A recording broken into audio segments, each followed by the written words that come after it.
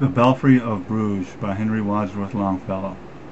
This poem was published in 1845 and French pronunciations are approximated.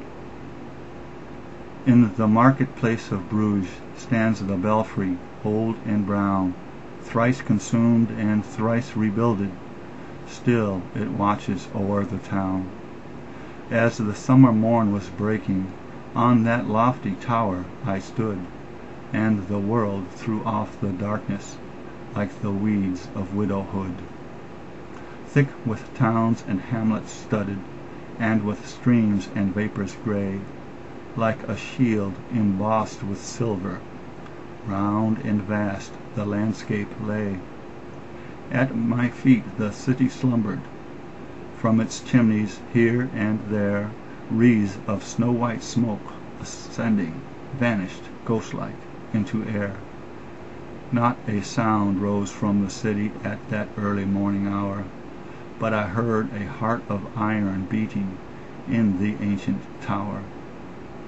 From their nests beneath the rafters sang the swallows wild and high, and the world beneath me sleeping seemed more distant than the sky. Then most musical and solemn, bringing back the olden times, with their strange unearthly changes rang the melancholy chimes, like the psalms of some old cloister, when the nuns sing in the choir, and the great bell tolled among them, like the chanting of a friar. Visions of the days departed, shadowy phantoms filled my brain. They who live in history only seem to walk the earth again. All the foresters of Flanders, mighty Baldwin Bro de Fer, Literick de Buch and Cressy, Philip, Guy de Dampierre.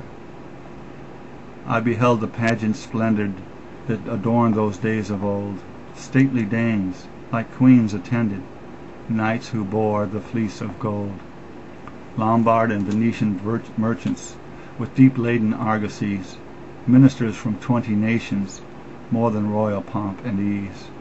I beheld proud Maximilian kneeling humbly on the ground.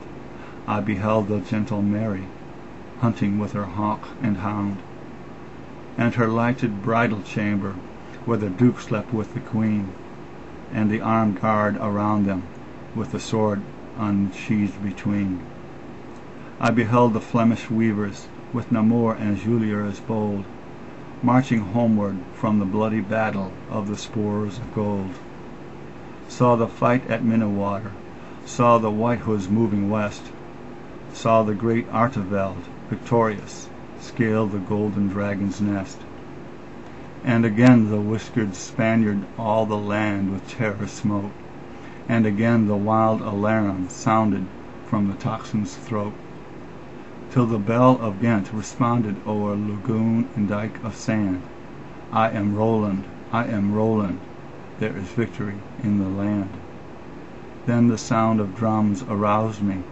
The awakened city's roar chased the phantoms I had summoned back into the graves once more. Hours had passed like minutes, and before I was aware, lo, the shadow of the belfry crossed the sun-illumined square.